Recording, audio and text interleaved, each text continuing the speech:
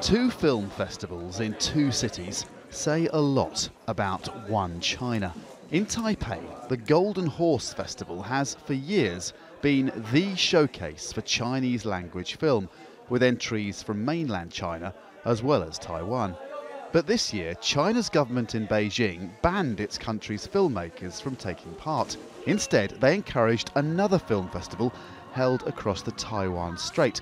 The Golden Rooster in Xiamen, on the Chinese mainland, was held at exactly the same time. Beijing snubbed this year's Golden Horse after a winner at last year's festival used her speech to call for countries to recognise Taiwanese independence. Taiwanese filmmakers and fans are disappointed, but pragmatic. In spite of China's boycott, movies from any parts of the world would continue to shine at the film festival. They are not only hurting the viewer here to take away their chance to view these films, they are also taking away opportunities for those artists, especially Chinese artists, for their work to be seen in the international platform. But Beijing imposed the ban to make a point. Taiwan is and always will be part of China.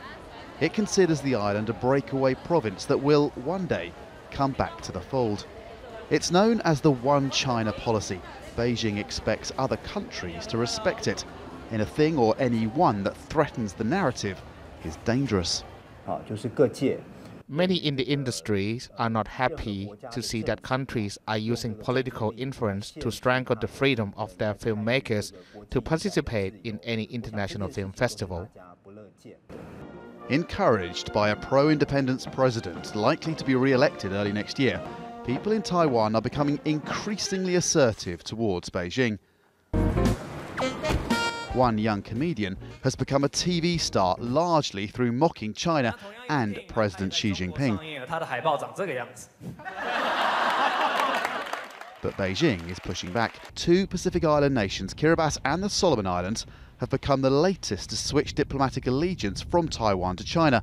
Both countries are receiving significant financial investment from Beijing. And Beijing has threatened sanctions against any US company involved in recently announced arms sales to Taiwan.